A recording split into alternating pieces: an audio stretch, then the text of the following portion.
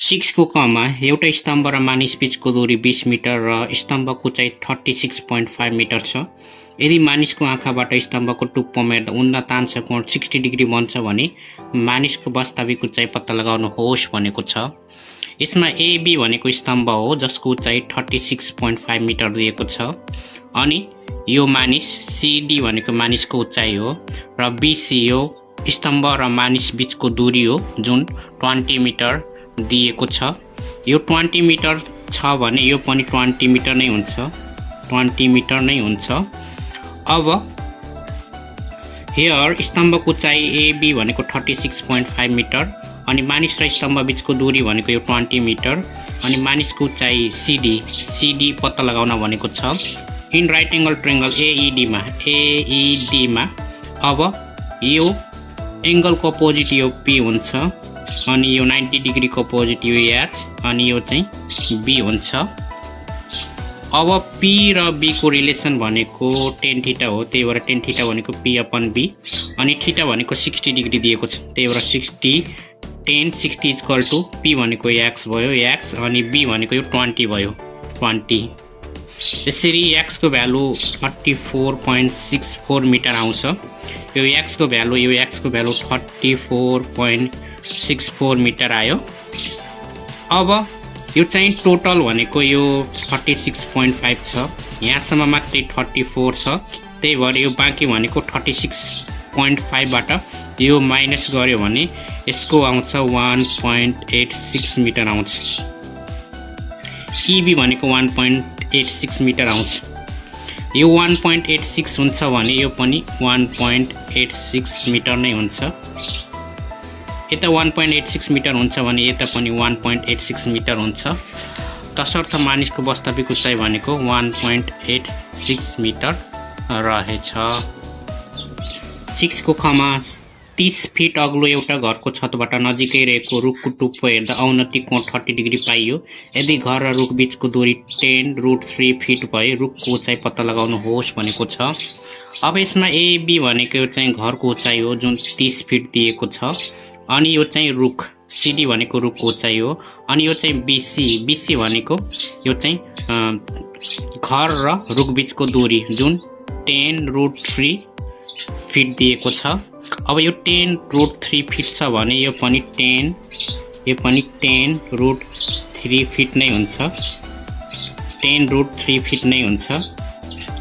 अब यसमा यो छतबाट यो रुखको टुप्पा हेर्दा अवनति कोण 30 डिग्री, अवनति कोण भनेको माथिबाट तल हेर्दा बन्ने कोण 30 डिग्री यहाँनिर बन्यो अवनति कोण।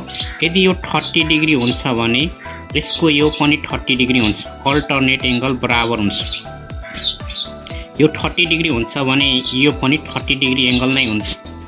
अब यसमा यो त्रिभुजमा AED मा हेर्यो भने यसलाई x मानौं, यो 30 डिग्री को अपोजिट यो भनेको P हुन्छ, यो 90 डिग्री को अपोजिट भनेको H हुन्छ, यो चाहिँ B हुन्छ।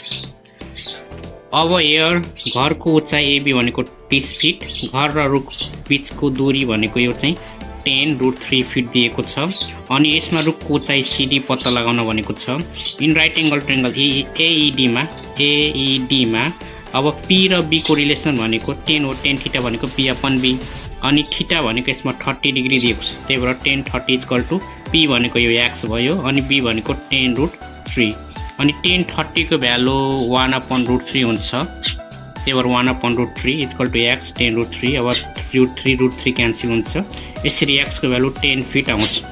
यो x को भ्यालु 10 फिट आउँछ, 10 फिट आउँछ। अब यो टोटल भनेको 30 फिट छ, 30 फिट छ, यहाँसम्म 10 फिट आउँछ भने बाँकी यो चाहिँ 20 फिट हुन्छ। यो टोटल 30 ल्याउनको लागि यहाँसम्म यो 10 भयो भने यो 20 फिट तलको हुन्छ। यो 20 फिट हुन्छ भने यो पनि 20 फिट नै हुन्छ, 20 फिट नै हुन्छ यो पनि, त्यही भएर यो चाहिँ रुखको उचाइ 20 फिट हुन्छ। तसर्थ रुखको उचाइ 20 फिट हुन्छ। 6 को ग मा एउटा स्तम्भको उचाइ 60 मिटर तथा स्तम्भ र घर बीचको दूरी 35 मिटर छ। यदि एकजना मानिसले स्तम्भको टुप्पोबाट घरको छतमा अवलोकन गर्दा अवनति कोण 45 डिग्री पाउँछ भने घरको उचाइ पत्ता लगाउनुहोस् भनेको छ। अब यसमा एबी भनेको यो चाहिँ स्तम्भ हो जसको उचाइ यो चाहिँ 60 मिटर दिएको छ। त्यसैगरी सीडी भनेको यो चाहिँ घरको उचाइ हो अनि यो चाहिँ बीसी भनेको स्तम्भ र घर बीचको दूरी हो जुन 35 मिटर दिएको छ। यदि यो 35 मिटर दिएको छ भने यो पनि 35 मिटर नै हुन्छ। अब यसमा यो चाहिँ स्तम्भको छतबाट घरको छत हेर्दा बनेको कोण यो अवनति कोण भनेको 45 डिग्री हुन्छ। यदि माथितिरबाट तलतिर हेर्दा बन्ने कोण भनेको अवनति कोण जुन 45 डिग्री बनेको छ। यदि यो 45 डिग्री छ भने यो पनि 45 डिग्री नै हुन्छ। यदि यो 45 डिग्री छ भने यो पनि 45 डिग्री नै हुन्छ। अब यो ट्रायंगलमा यो त्रिभुजमा एईडी मा यसको यो अपोजिट एंगलको अपोजिट यो चाहिँ पी हुन्छ। यो 90 डिग्री को अपोजिट यो एच हुन्छ। यो चाहिँ बी हुन्छ। हेयर स्तम्भको उचाइ 60 मिटर दिएको छ। घर र स्तम्भ बीचको दूरी भनेको 35 मिटर। घरको उचाइ पत्ता लगाउन भनेको छ।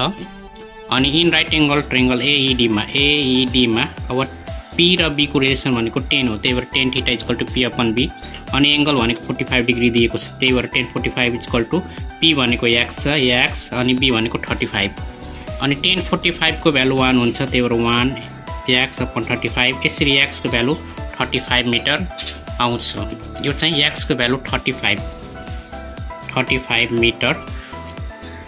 अब यसमा 35 यो टोटल भनेको 60 छ। यहाँसम्म 35 भयो भने बाँकी भनेको यता 25 मिटर हुन्छ।